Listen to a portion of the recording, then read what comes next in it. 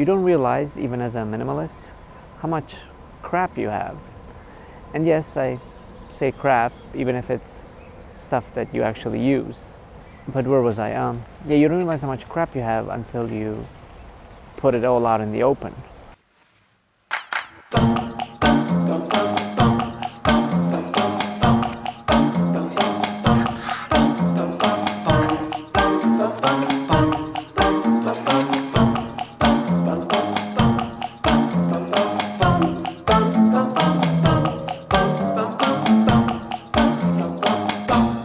Ready and go.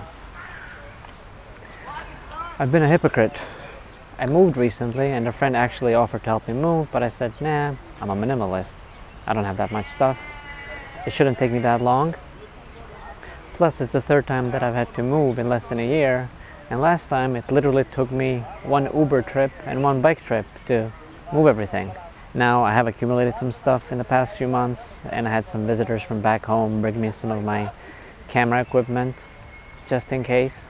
So I figured it'll take a little bit longer, a few hours, maybe half a day.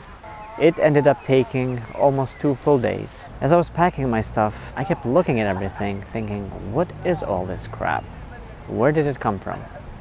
At my old place, I had enough storage space that most of my stuff could be put away. It could be hidden. Did I ever need those things if I had to stuff them away? Now I'm in a smaller place with almost no storage space. We're biologically wired to hoard stuff. Our caveman ancestors had no idea where their next meal was going to come from, so they would hoard as much as possible. It was a matter of survival.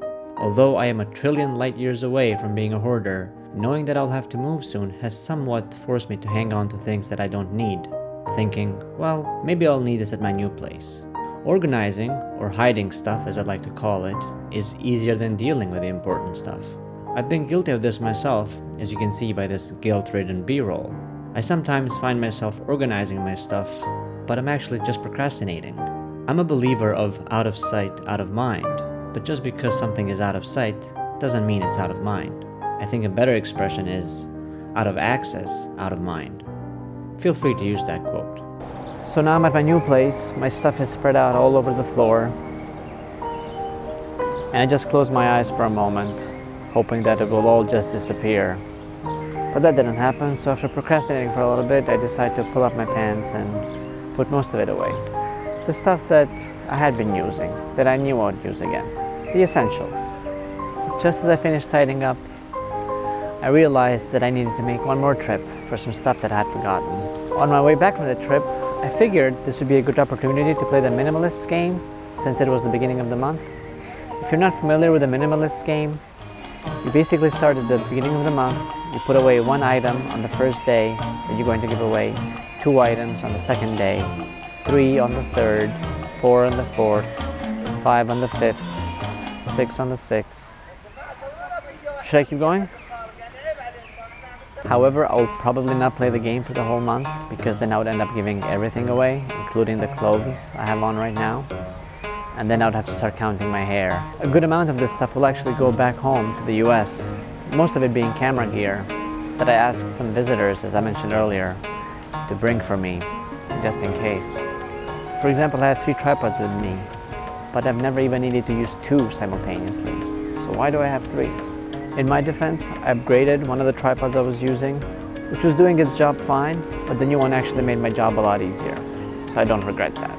As for clothes, I have enough clothes that I can go a solid 2 weeks, probably a bit longer, without doing laundry. But then it takes me another 2 weeks to do laundry because, as you probably know by now, I wash everything by hand. In conclusion, regarding minimalism and anything else in life, follow my advice and do as I say. And I'll try to do the same. What I'm about to say, I knew since a while ago, but only learned during this move. After all, experience is the best teacher. Minimalism is a lifestyle. It's an ongoing process. There's never going to be a point when every single thing you own has its own place and serves a purpose and you need nothing else. The point is rather to accept that there will always be some excess, and on the other hand, you can do without that thing which you think you absolutely need. If you're new here, it would be great if you would subscribe, give this video a thumbs up, and let me know in the comments if you've ever been a hypocrite. I won't judge, I promise. And I hope to see you next week for another installation on minimalism, specifically on how to adapt as a minimalist in a changing environment.